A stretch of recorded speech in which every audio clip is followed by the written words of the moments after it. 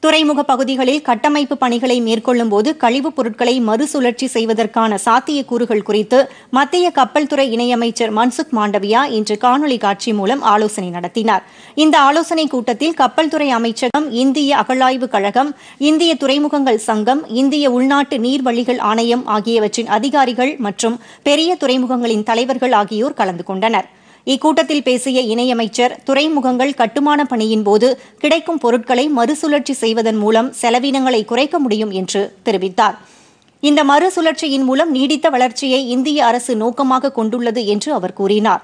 இத்தகைய பணிகள் கழிவிலிருந்து செல்வம் என்ற பிரதமர் நரேந்திர மோடியின் வெற்றிகரமான தொலைநோக்கு பார்வையை வலுப்படுத்துவதாக அமையும் என்றும் அமைச்சர் கூறினார்.